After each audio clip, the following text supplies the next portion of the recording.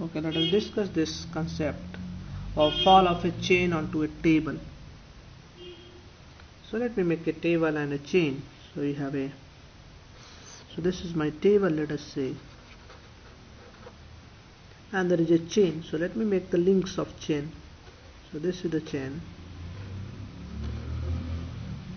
So let us say this is the chain. Initially the one end of the chain is just touching this table and other end is in the vertical. Somebody just pulling this chain, somebody just holding this chain, and let us say length of this chain is L. So length of the chain is L. Mass of the chain is also given to you. So let us say mass of the chain is M. Are you getting? So length of the chain, mass of the chain. So you can also find mass per unit of length. Mass per unit length. Mass per unit length will be, so M by L, because for L length mass is M, so mass per unit length will be M by L. Now the question says, find out the normal reaction by the table as a function of chain height that is come onto the table. So let us say we have to find out normal reaction as a function of x. So let us say what is I have to find normal reaction as a function of x. What is x? X is the length of chain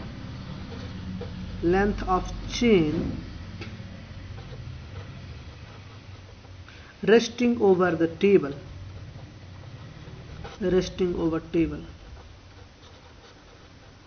So what we are doing is, initially somebody is holding the chain, now he leaves the chain. So what will happen? You have chain is here, now he leaves the chain. What will happen? This will come down. You are just holding the chain up, this is the vertical plane. Now you leave the chain, it will go down. So it will come down. What will happen? At some point of time you will have something like this. Situation will be something like this, and some part of the chain is now hanging over this.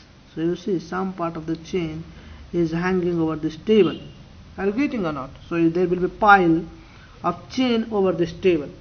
Let us say this length has basically the fallen length is x. So this part that is a fallen is x.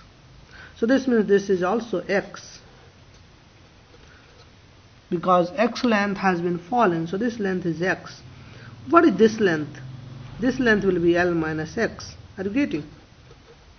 So x length of chain has fallen. So you can say x length has fallen over the table.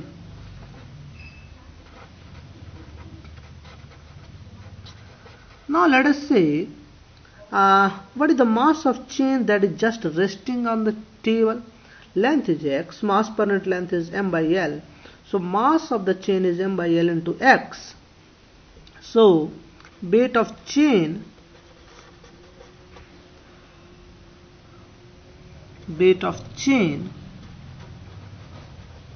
resting over, so this is weight resting over table,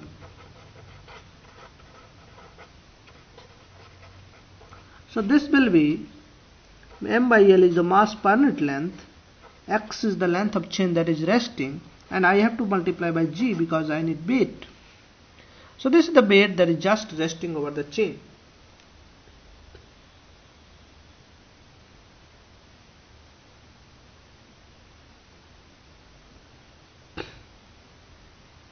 Now let us come to the second part of the question.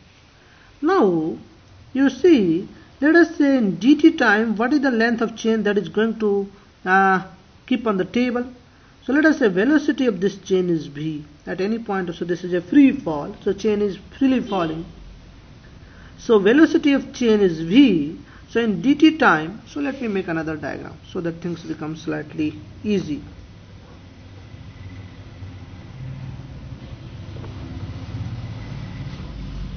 So this is the initial situation, and now this is the x length is fallen.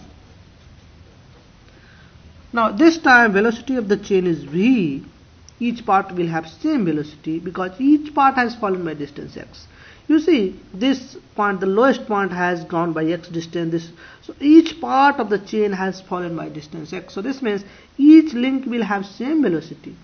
Are you getting or not? And velocity will be under root 2gx because velocity is given by. So this has fallen by distance. All links are freely falling. So you can say all links are freely falling.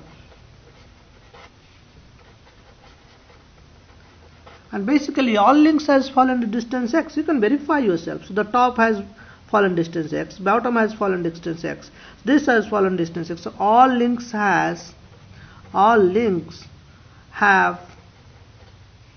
moved the distance x.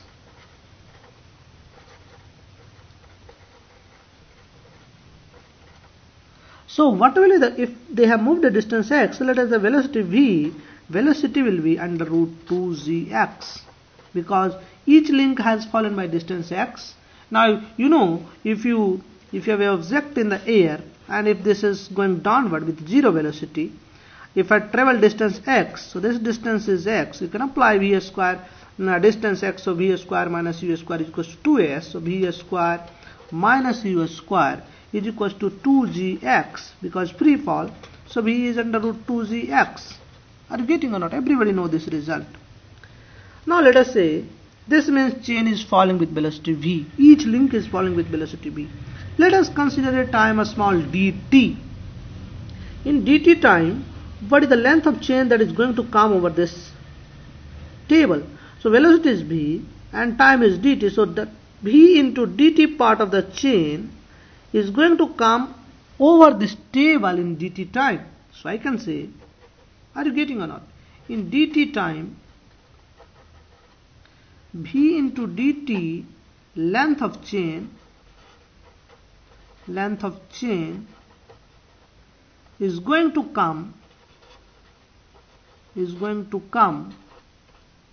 rest over the table.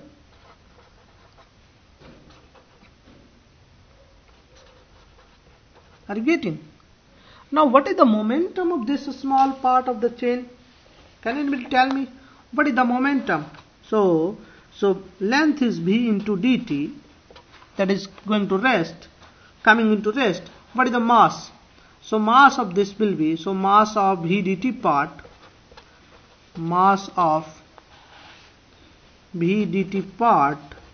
that's the small part. So are you getting or not? So you have, I think you have written the top one. Please write fast.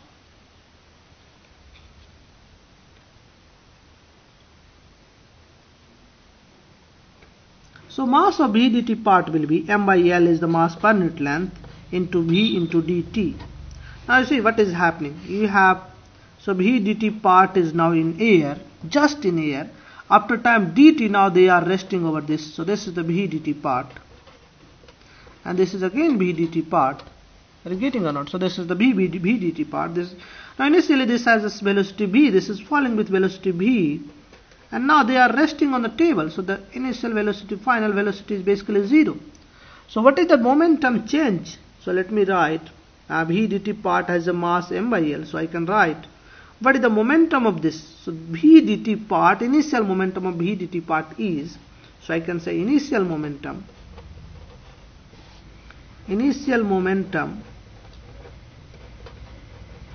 of v dt, this will be mass into velocity. Mass is m by L into v into dt. So this is the mass. Are you getting or not? Mass into velocity, this is v. So this is mv square by L into dt. So mv square by L into dt. What is the final momentum? Everybody knows.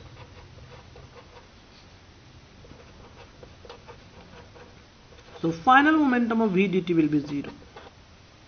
Are you getting? So what is the momentum change? So momentum change in dt time. So I can write equation momentum change in dt time. This will be mv square by L into dt. Are you getting? So what is the force? So force is dp by dt. So this force will be mv square by L dt by dt. So this will be simply mv square by L. So this is the force acting on the chain, and the same force will act by applying Newton's third law. So you can say this is the force, so this is my chain that is resting. So this is the force, that is mv square by L, that is acting on the chain because momentum has changed. Same force will act on the table, that is mv square by L. And B I know, B is under root 2gx, so I can put these values.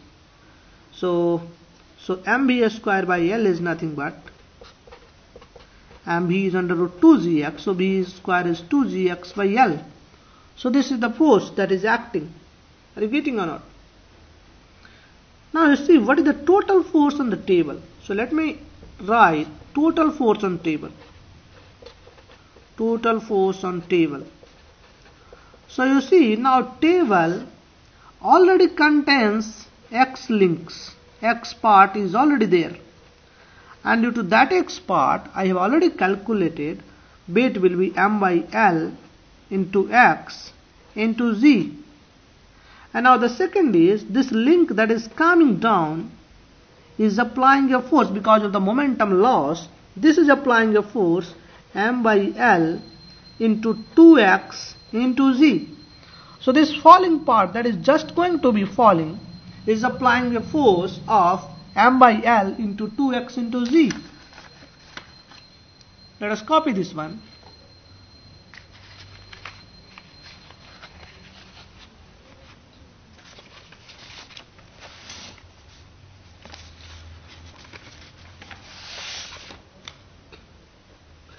Now you see, I can basically break into two parts, though this is the force that by the resting. So force by resting chain, resting chain, this force is equals to m by L into x into z. And force by falling chain, that the last link that is going to collide with the table. So force by colliding chain, I can say. Force by falling chain, or you can say just colliding link. Force by colliding link.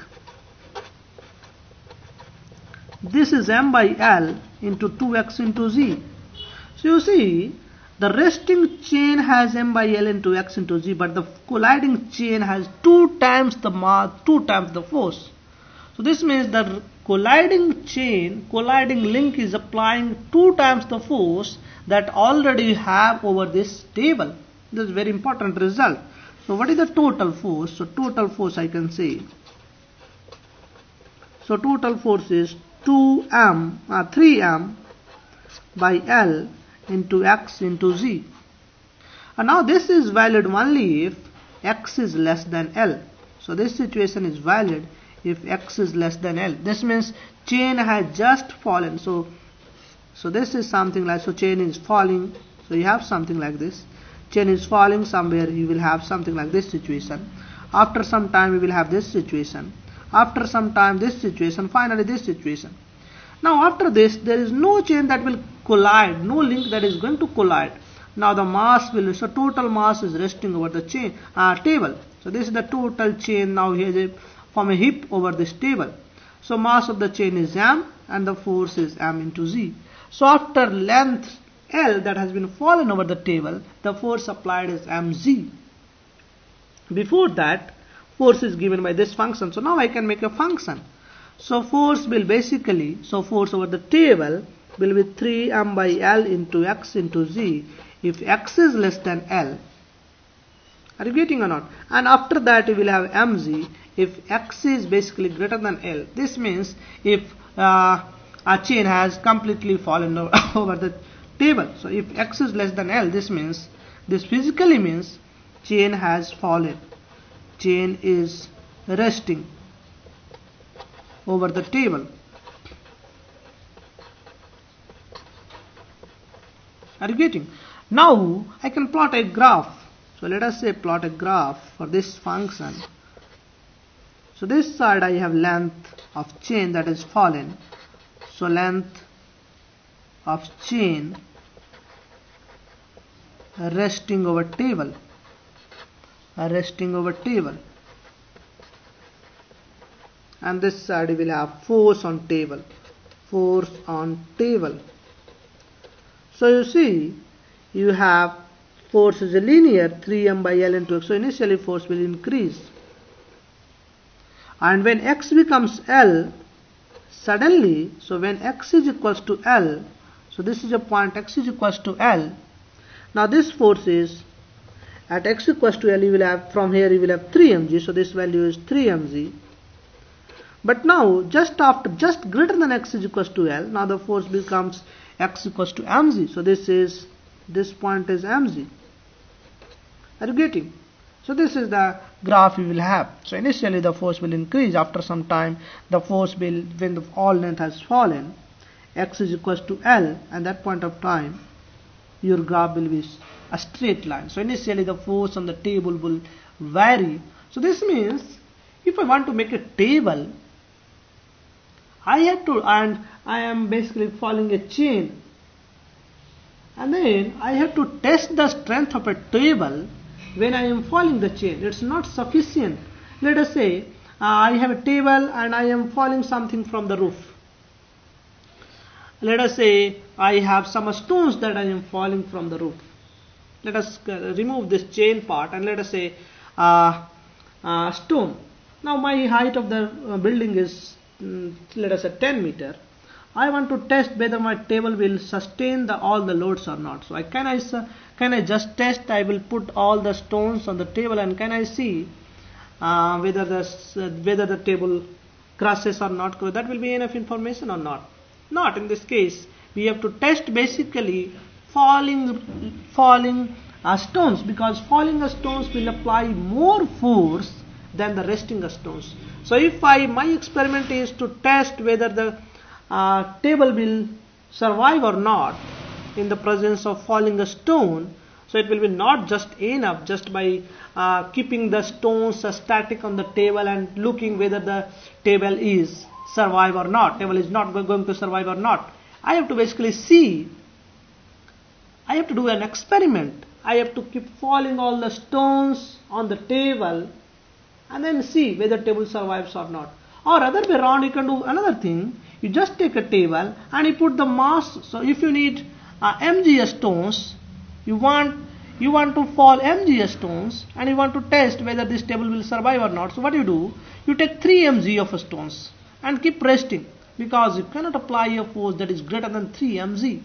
The maximum force applied in this situation, if you are falling stones of mass mg and you want to see whether the table will survive or not, then in that case, if you don't want to do an experiment of falling stones because you are afraid that maybe table gets broken, or maybe sometime you cannot go to the roof with all the stones, so what can you do is you just put 3 mg mass of the stones over the table and you see whether the table survives or not.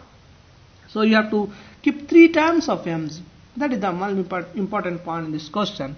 Falling the stones apply a force 3 mg, then the resting stones apply only force mg. So falling stones will apply a force 3 times maximum force, that the 3 times that the resting stone. If resting stones apply a force only mg, resting chain apply a force only mg, then falling chain will apply a maximum force of 3 mg.